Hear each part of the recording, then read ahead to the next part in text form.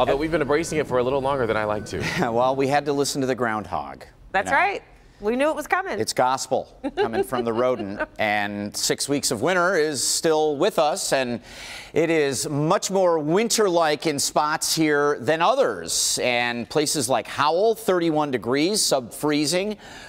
Decent amount of snow has come down and is still coming down, so able to stick a little bit better. While 35 in our metro zone, we've had rain and snow come through. I did get about 1.5 inches of wet snow off of the roof of my car today, but as I drove in closer to downtown, really not impacted, just damp and wet. But notice areas of Livingston and Oakland counties, also parts of northern Washtenaw. We see these darker blues moving into northwestern Wayne County here, and it's all pivoting essentially from west to east, and we have more wet weather to the north and to the west that still needs to move in. So Livingston, Oakland counties may get another 2 to 4 inches in some spots, not covering or blanketing the whole area. Winter storm warning until 9 a.m.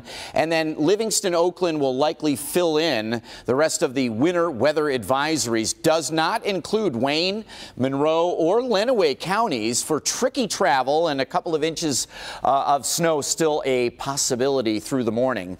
Scattered snow this afternoon, maybe a couple of drips and drops with middle 30s, guys, but it gets breezy. It starts to get a little bit colder, and we have more Thursday snow.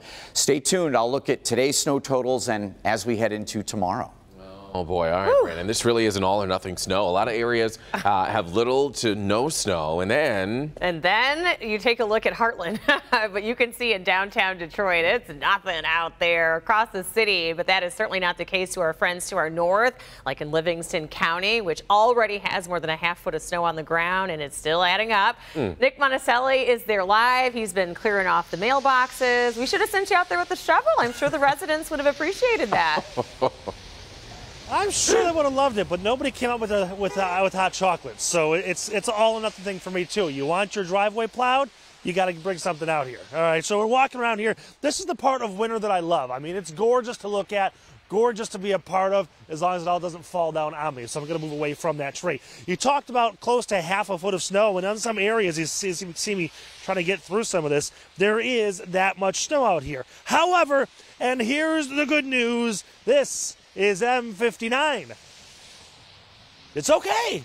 I know it kind of looks kind of weird as I try to trudge through that snow out here, but posted speeds, the road commission crews from Livingston, Oakland counties doing a fantastic job plowing these roads, keeping them salted. So everything is moving pretty good out here, although the snow is still coming down at a pretty good clip. So there are some tracks starting to form on these roads. The best advice I can have is that if you've got any kind of plans this morning to get out, especially in these areas, Livingston, Oakland County, give yourselves a little bit of extra time, especially if you're going to be going out of the, trying to get out of these neighborhoods, because again, these areas, not so good, although the bus came through here just a second ago, so now you can't even tell there was any snow here on the road.